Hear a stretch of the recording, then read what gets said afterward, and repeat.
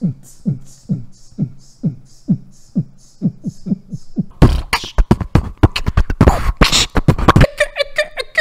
not actually bad. That sounded good. I'm gonna put this in the video. And they're gonna be like, "That sounds like crap." What's up, guys? My name is Miles, And my name is Fez. and this is the commodity. And today we are reacting to Geography Now, Indonesia. I call it Indonesia. He gets mad at me and tells me it's Indonesia, and I know it's Indonesia, but it could also be Indonesia. It's Indonesia. We've been asked to do this video by a few people on our last video that we uploaded, and so we figured, why not? Let's go ahead and throw this out there. So, you never know. In the description down below, if you guys want to hop on down there, we have a link to our Discord. If y'all want to come on to our Discord, we've got over 200 people on our Discord right now, and we talk to them daily. We're having great conversations, making some new friends. You could possibly get shouted out on our channel. Yeah, you can get shouted out. Shouted out. Also in the description, we've got the link to our Patreon, which I'll also put right here. If you guys want to subscribe to that, we've got exclusive content, behind the scenes content, and we talk with you guys also one-on-one. So it's $1 a month. If you've got it, awesome. If you don't, we're just glad to see you here. Also, in the description down below, we've got our P.O. box. snacks. So if you want to send snacks or anything else, like snacks or Love letters. love letters, snacks, or Love letters and snacks. money, which you're not supposed to send money, but you can send me your credit cards. It's whatever. Yeah, or just snacks. And then also, if you guys like this video, give us a thumbs up. If you don't like this video, give us a thumbs up. And then Go ahead and subscribe. Ring a ding that bell. We're trying to hit a whole bunch of subscribers at a certain point. 15,000 by April 20th. Be there or be square. Tattoo right here is what I'm going to get. I'm going to get another one. Yeah. Something. Whatever you guys tell me to tattoo, go in the Discord. We've got a tattoo for Miles. Chat, you guys can tell me what you want me to get tattooed on my body for the rest of my life, and it can be so embarrassing. It doesn't matter. Just give me some suggestions in the Discord. Let's have fun with it. Let's hop in. Let's Geography Now, Indonesia. This guy's got a strong V-neck. Yeah, he does. Hey everybody, so if you don't know anything about Indonesia, basically all you have to know is that it's kind of like the Hawaii of the Muslim world, but it's like huge. It's like the biggest state, and with orangutans. And that's it. Just He sounds no like Donald punchline. Trump. It's huge. Go to the It's intro huge. song. It's huge. It's time to learn Like the biggest. Now! Hey everybody, I'm your host Barbie. So as some of you know, I've been to Indonesia one time on one island for like 3 hours. I ate one dish, so basically I'm like the Indonesia expert, right? Well, if not, I'm kind of like the only guy on YouTube doing full profile videos like this. So for now, you'll just have to kind of deal with me for like the next 12 or so minutes. Woohoo! Default! Alright, so again, if you don't know anything about Indonesia, it's basically like if the Middle East and South Asia had an incredibly colorful, loud, somewhat explosive set of babies. Like thousands of them. Okay, that doesn't really help. First of all, Indonesia is the world's largest archipelago nation located right where the Indian Ocean meets the Pacific Ocean on the incredibly clustered set of islands making 6 countries known commonly as Nusantara or the Malay Archipelago. Indonesian Archipelago. Sure, whatever makes you happy. Indonesia actually has land borders with 3 of these countries, East Timor, Papua New Guinea, and Malaysia, on the biggest island, Borneo or Kalimantan, which is one of the world's only 2 triple split nation islands, the other one being Cyprus. Although technically if you include the UN buffer zone, it's kind of like 4 entities, but the UN isn't a country, whatever, just watch the Cyprus episode. The country is divided into 34 provinces, 5 of which have special administrative statuses, with the capital and most populous city, Jakarta, located on Java, the world's most populous island with nearly half of the entire population of Indonesia in it. The largest cities after Jakarta are Surabaya and Bandung, both located on Java Island, and Medan, located on Sumatra. Jakarta Soekarno-Hatta International, Bali's Ngurah Rai International in Denpasar, and Surabaya's Juanda International. Now here's where things get a little speculative. Today, there are still arguments claimed as to exactly how many islands Indonesia has. I thought he said The National 5. Coordinating Agency for Surveying and Mapping Systems Oh, I might have Indonesia been has wrong. about 13,500. The National we Institute have of 2 in Aeronautics and Dallas. Space Agency says that it has about 18,300, whereas the Indonesian government claims about 17,500. But wherever the point is, there's a lot of them. Over 8,800 have names, and over 900 of them are permanently inhabited. You would think they are the country with the most islands, but surprisingly, Finland and Canada beat them. But a lot of their islands are kind of like little islands in the lakes. So does it really count? I guess. Now let's talk about the 5 special administrative provinces. They are Aceh, Yogyakarta, West Papua and Papua, and the capital Jakarta. Now, no surprise, the capital Jakarta acts as its own political entity. Lots of countries do that. But what about the others? First, Aceh. Aceh is kind of like the black sheep of Indonesia. Aceh. It's the only province in which Sharia H law in is Spanish. fully implemented. Also, they kind of have like a ton of oil, so yeah, they've kind of asserted a very independent ideology that sets them apart as autonomous from the rest of Indonesia. Then you have Yogyakarta, which is the only region that is still... That looks like it's straight out of the Mortal Kombat movie, the original one. Yes, it does. I wonder if that's where they filmed the original Mortal Kombat. It looks identical to that. If you know if this was where the Mortal Kombat movie was filmed, Or if this is what it was based off of. I think this is where it looks identical. I don't know why. It triggered something in my brain. governed by a pre-colonial monarchy, the Sultan of Yogyakarta, who acts as a hereditary governor. Otherwise, we get the 2 Papuas, which collectively used to be the province called Irian Jaya, but then in 2003 they got split into 2. Basically, this is the place that has the least in common with the rest of Indonesia. It has a culture and background closer to their cousins across the border in Papua New Guinea. So then why is this part of Indonesia? Well, long story short, Indonesia was basically like, well, now that we have our full sovereignty, we get everything that the Dutch colonized. But the people of Papua were not too happy, so then Indonesia was like, all right, we'll give you a vote to stay or leave. However, we would strongly implore you to make the right decision. So they voted to stay in. A lot of people complained. There's still some current opposition, and to this day, the area has a relatively high level of autonomy, and the government kind of just leaves them alone, except for when it comes to mining for resources. Oh, and the South Maluku area also kind of has like an independence dispute thing kind of going on, but the major opponents to the Indonesian government are primarily based in the Netherlands. Then you have the strange Riau Islands, which look like they should belong to Malaysia, but they don't, even though they have a strong Malay-derived culture. Then you have the Ambalat Sea Block, which has a ton of oil that both they and Malaysia argue over. So that essentially covers most of the administrative divisions of Indonesia. Some of the most notable spots. I do want to know, for a lot of these countries that are kind of wanting to be kind of autonomous, but yet are still part of Indonesia, is it the government that's like that, or is it the people as well? Do the people feel prideful where they want to be separate, or is it kind of like, we're cool with either one, just we don't care? Yeah. So, I mean, I'm sure some people are that way, some people aren't, but I'm curious what the majority is. Spots of interest in Indonesia might include the National Monument and Museum, Royal Keraton na Yogyakarta Palace, Ratu Boko, the Magelang and chicken-shaped churches, Borobudur, disputed to be the largest Buddhist temple in the world, that is the so Maimun insane. Palace, Yeah. the Taman Sari Underground Mosque, the Equator Monument, the Pura Ulun Danu Bratan Lake Temples. That's beautiful. I'm trying to say that 5 times fast. Pura Ulun Danu the Batan Lake. The Millennium Bridge, the Sacred Monkey Temple, the Hellmouth or Elephant Cave, the 7-story pagoda of Cebu, the smoked mummy villages of Aikim and Jiwika in Papua. I wanna go to Or really, you Indonesia. could just go to the Yeah, Taman I definitely do Indonesia too. Indah Park, which kind of has like a bunch of replicas of all the famed sites in Indonesia. Oh, and keep in mind, there's Dutch colonial style buildings all over, too many ancient temples and pagodas to list. And no matter how many buildings and landmarks are built, they will never compare to what Mother Nature has done. Which brings us to... Indonesia's land is like that one ex we all had back in our 20s that we trusted a stupid friend to hook us up with. Super attractive, but almost killed you a few times. Indonesia lies on what is labeled as the prehistoric continental shelf known as Sundaland, which during the Ice Age times pretty much connected all of the islands together before the Wallace Line until the ice melted and filled in the gaps. Now this is where things get incredibly messed up. Not only is Indonesia right in the worst part of the Ring of Fire, but the country is basically smashed between 3 converging major continental plates: the Eurasian, the Pacific, and the Australian plates, with dozens of minor plates and rifts like the Sunda, Timor, Banda, Molucca, and so on. This in return gives Indonesia over 400 volcanoes, disputably more than any in the world, with over 150 active ones, making it the most volcanically active country in the world as well. This means on a daily basis, Indonesia experiences on average about 4 earthquakes. I do.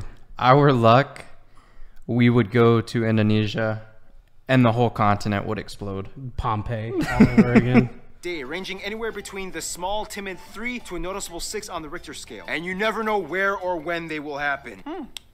Impressive. Nonetheless, volcanoes can be a good thing, especially when concentrated close to the equator, as the warmer, humid climate allows moisture and minerals to coalesce, creating some of the most fertile land on the planet. This is why places like Hawaii and Iceland are so radically different despite both being volcanic islands. In the end, Indonesia got blessed with a flourishing abundance of flora and fauna, the 2nd highest concentration in the world after Brazil, many of which being endemic species like the Rafflesia arnoldi and the Titan arum, the largest flowers in the world, which each smell like rotting corpses. And at over 180, they also have the highest concentration of mammals out of anywhere in the world. Nonetheless, the national animal is actually a reptile, the largest in the world at 3 meters long, the famous Komodo dragon, which you Till can it find runs a bunch at of you. on Komodo Island, which is where they get their name from, and they can kill people.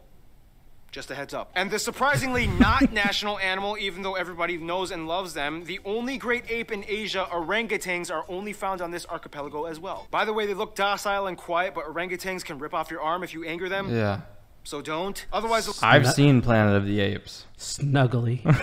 the largest mountain, Puncak Jaya, Just is wanna located in pinch the those east in cheeks. Papua. The longest river, the Kapuas, flows on Kalimantan, or Borneo Island, starting in the east, emptying into the South China Sea. The largest lake, as well as the largest volcanic lake in the world, Lake Toba, can be found on Sumatra. This is also the site of the largest speculated volcanic explosive eruption on Earth that essentially created a worldwide volcanic winter. The eruption was so big that you can That's literally crazy. observe ashes from the explosion that went as far as Malawi in East Africa. Remember, guys, Mother Nature is beautiful, but if she wants, she can kill you. Close to Puncak Jaya is Grasberg, the largest gold and copper mine in the world. And on Mount Ijen on Java, which spews out blue lava, all over you can find intrepid sulfur miners that literally go into the base of the volcanic craters, risking health just to get raw sulfur ores. Otherwise, you have other anomalies like the Sidorajo mud volcanoes, Well, I mean, the for them, three-colored it lake probably Kelimutu in Flores, and the Kakaban Wow. Island Did you jellyfish see how blue lake. that Too water many was? strange places. To this day, Indonesia is the #1 producer of palm oil, That cloves, was, cinnamon, like- nutmeg, coconut, and vanilla. Some national dishes might include things like rendang, satay, or satay, gado-gado, lontong, ketupat, papeda, ikan bakar, pempek, tumpeng, lemang, and the national dish nasi goreng, which basically just means fried rice, which has no exact recipe. You can mix it up and kind of do whatever you want to it. Oh, and keep in mind, Malaysia might argue that some of these dishes belong to them, but that's a whole other story tied in with history and culture. I think Argue all you want in the comments. I think we have a couple of Malaysian viewers on our channel. So Yeah. So if you guys want to argue back and forth in the comments, be our guest. Keep it we clean. love both of y'all.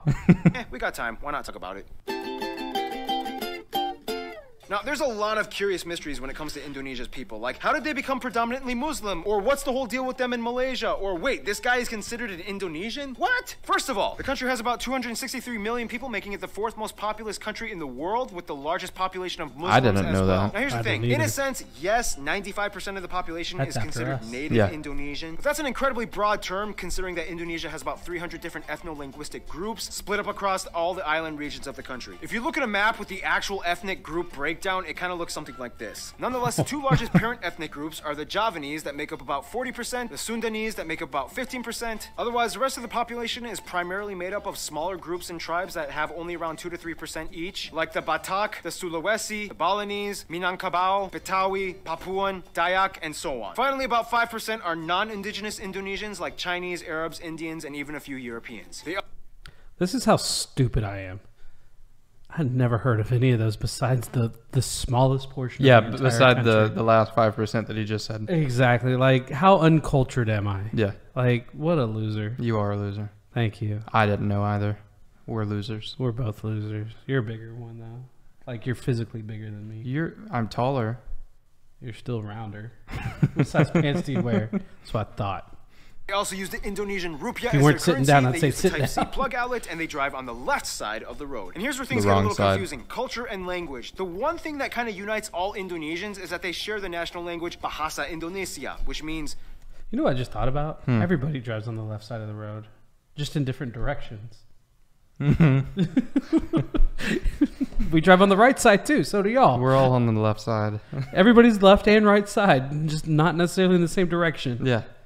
the Indonesian language. However, Bahasa Indonesia is actually kind of like a lingua franca to many of the people, as Indonesia is the world's largest trilingual country. In addition to Bahasa Indonesia, most people speak their own mother tongue as well as English. Yep, English. They caught on quick when they realized it was the money language. The funny thing is, even though the Javanese make up the largest people group, the Javanese didn't say language it. is not an official language. Technically, it could have been, but then that would have favored one people group over all the others, which would have caused tension, so they kind of had to choose like a neutral default. Plus, Javanese is like really hard to learn, and the original writing system, although very beautiful, is incredibly difficult to write. Nonetheless, at nearly 100 million speakers, this makes Javanese the largest non-official minority language in the world. And that's why the Bahasa Indonesia language is so strange. It's not even technically indigenous to Indonesia, but more Malay-derived. To this day, people who speak Bahasa Indonesia can understand somewhere around 60 to 70% of what their neighbors are saying in Malaysia. The biggest difference, though, would be the loan words, as Indonesia took quite a bit of influence from the Dutch back in colonial times. For example, kantor versus kantor, doctor versus dokter, mantel, mantel, oma, opa, wortel, Wortel. Speaking of the Dutch, quick history lesson. Hindu kingdoms, Buddhist kingdoms, Islamic kingdoms. The Portuguese come in quickly, but then the Dutch flock in. Japan comes in for a couple of years and decimates a huge chunk of the population. Independence, Republic, the Suharto years. Controversial incidents and fights with ethnic Chinese, Timorese, and Papuan peoples. Suharto falls, Reformation period begins, and here we are today. In Indonesia, all citizens are required to register under one of 6 recognized religion categories. Islam, Protestant, Looks like they forgot to finish the spelling of passport. Yeah. Passport. Passport. You know what? We'll get to it later. So stupid. Catholic, Hindu, Buddhist, and Confucianism. If you don't identify with either, then sorry. Prior to Islam entering around the 13th century, Indonesia was actually primarily Hindu and so Buddhist. cool. It's disputed on how exactly Indonesia became prevalently Muslim. Some people will say that it's because of the Arab traders that came by in the early first millennium. Others will say that maybe it had to do with the Malacca Sultanate conquest that fought against the Hindu and Buddhist kingdoms. And the truth is, both might be right. Inevitably, Bali became like the last sort of haven for whatever Hindus were left. The eastern Nusa Tenggara region and the Papuas remained predominantly Christian as the Dutch and Portuguese shared the gospel. Islamic culture in Indonesia is a little different from what it looks like in the Middle East. For one, most mosques don't have the typical dome structure, and actually many of them resemble Hindu temples, like the Demak Great Mosque. When a family member dies, their relatives might often come together and pray for a whole week, and then again on the 40th day, and then on the year anniversary, and then on the 500th day, and so on. Also, I wonder if it's like repurposed mosques is what they're using, because I was in London and a lot of the Baptist churches looked very Catholic, and I believe, and I think I could be wrong, because they had a lot of the Catholic symbols. Word I'm looking for, but I can't think of it. At Baptist churches, I was like, those are so unique, and so my dad got his PhD in theology and religion and stuff like that. I don't know. He seems to know a lot about everything, and it's just. I guess a lot of this stuff, if it's not being used, it can be repurposed, because I think most religious figures wouldn't be like, oh, you're worshiping me in the wrong building. I think most of them are just like, I'm just glad that you're taking time to pray to me or speak to me or whatever. But those Buddhist temples, I love architecture. I think most people can respect architecture no matter what form it's in. And it's crazy how different parts of the world had their own style. I mean, obviously they didn't know each other, but had their own different styles of architecture, and they're all so different. And then when they're like, these aren't super, like this isn't far from Malaysia, but the architecture, it couldn't be more different. Right.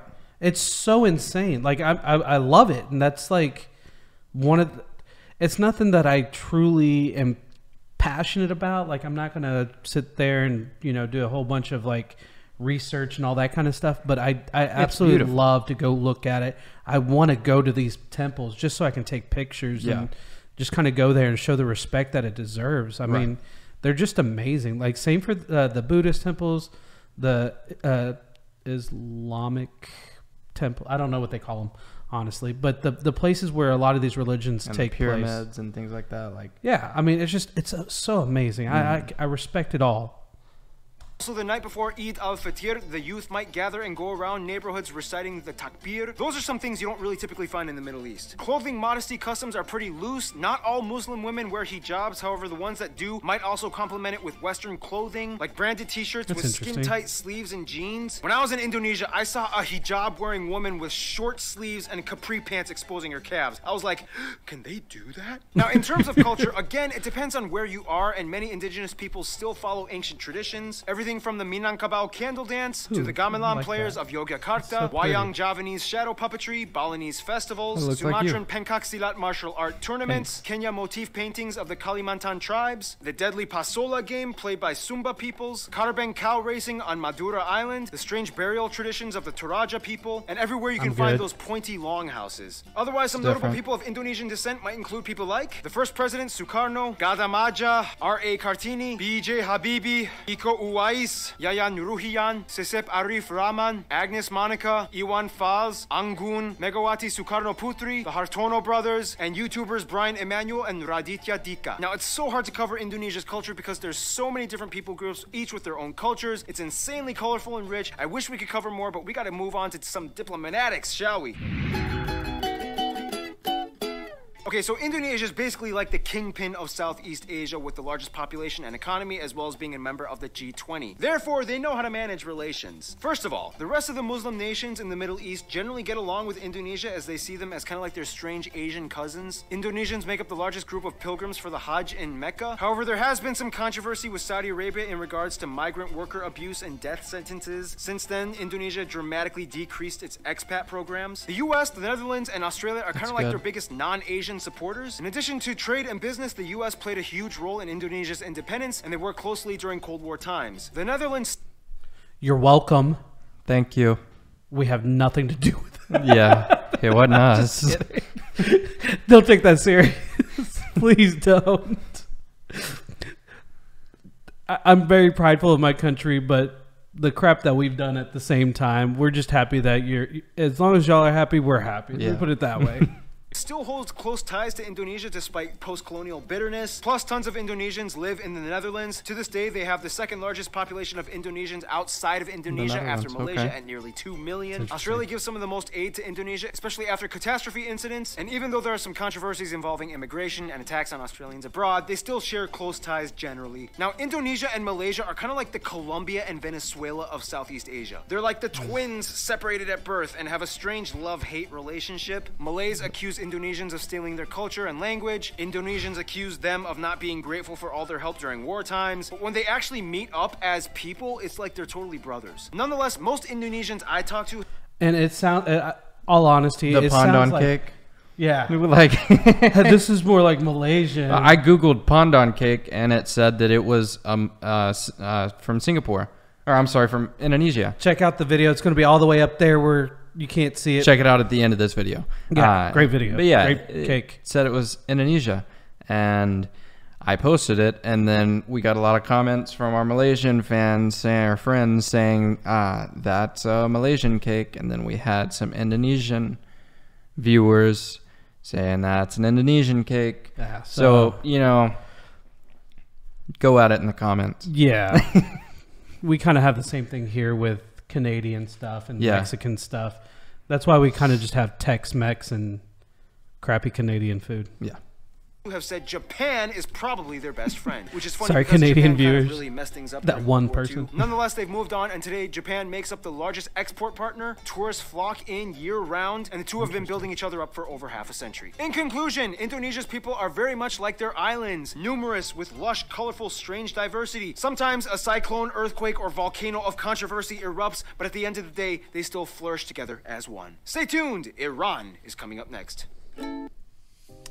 We will put this video in the links down below. Definitely go check them out because their videos are extremely informative. We know that we didn't have a whole lot of interrupting this and really talking about it because it was highly educational. It was I learned a lot. I learned a lot. I learned a whole lot in that. A lot that I won't remember, and I'm going to have to rewatch it. Yeah, and I didn't realize... I realize how stupid I am. But these kind of things I love learning about because I really am interested in Asian and Eastern culture. Because all honesty, I do want to go and visit other parts of this world. Other than, I love you, Malaysia, but other than Malaysia. Malaysia is going to be the first stop. It's 100% the first stop. And Indonesia, you're right there. We might hit Indonesia. You might be our next stop. Right after. We definitely want to venture to Southeast Asia. Yeah. That's like one of our main things because there's so much information on Eastern Asia and of course the central part of the country. There's so much information, but in Southeast there's not enough love here in the US for it. Yeah, exactly. And we want to show that and we want to visit it and we want to kind of that be our foundation of this channel. That's what we've discovered. Because that's not what it initially was for. We're not going to sit here and lie to you. Yeah, initially it was United States car news. Yeah. Pretty much. But I love how it's evolved and it's quickly changing and it is going to keep on changing. The second we can travel, it is going to turn into traveling and visiting and culture. So guys, if you have any other Indonesian videos that you want us to react to, let us know down in the comments or preferably, again, down in the description. Go to our Discord. We have a special spot for you to put suggestion videos. Also, I kind of want to do an Australian video. something like to that do people would be interested in watching. So if you guys have anything that you'd be interested in seeing about Australia, let us know in the comments or in the Discord. Yeah, absolutely. So with that being said, My name's Miles. and my name is Fez. Thanks for watching, guys. Peace Out.